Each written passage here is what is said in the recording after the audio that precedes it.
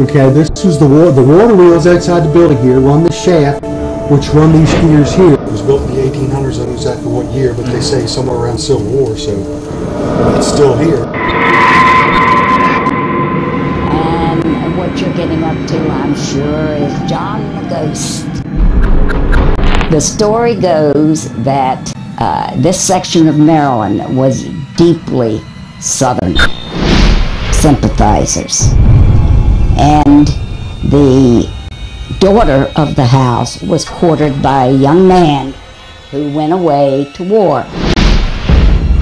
And the father built Efton Hills, which is an adjoining property up here, for the young couple. It's when he came home and were married. But in the course of the war, the young man was killed. Supposedly, things that have happened in this house is the young man back after his bride.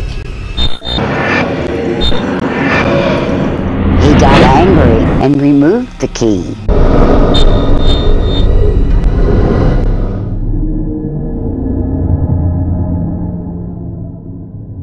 The grist mill, once a powerful machine that offered so much back to the community, barely stands today in ruins, waiting for an opportunity to breathe once more.